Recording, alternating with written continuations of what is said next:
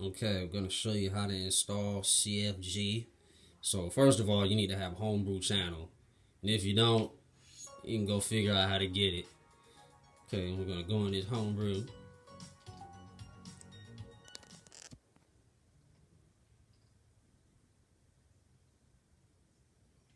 Then we're gonna go into WeMod.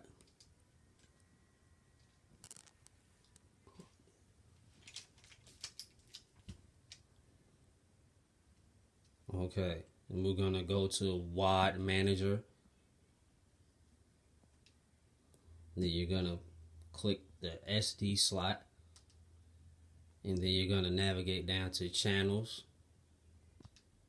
and then you're gonna go down to the USB loader CFG.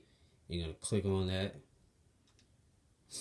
and you're gonna click A and give it a second, and then it'll finish. You just press any button and we're done here. Then you just press the home button on the remote and it should take you back to the homebrew channel, and you just hit the home button and go to the system menu. Then we're going to check out our CFG loader.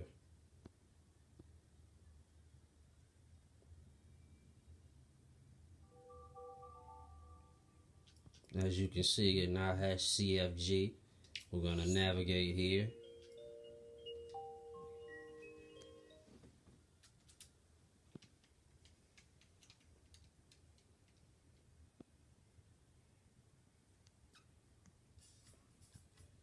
Okay.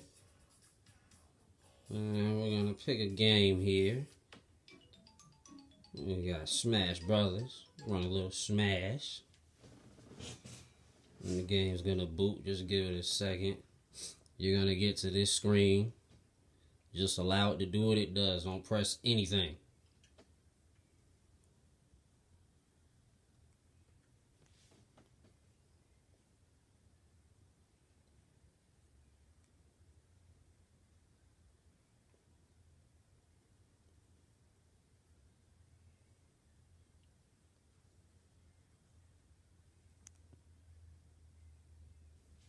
Okay.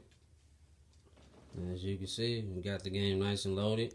And as usual, you can use a classic remote control with all the GameCube games.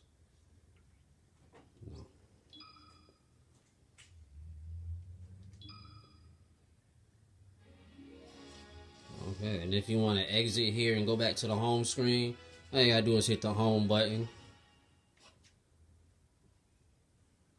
And it'll reset the Wii, take you back to the home screen, and you can start from wherever you want, and you're all set to go.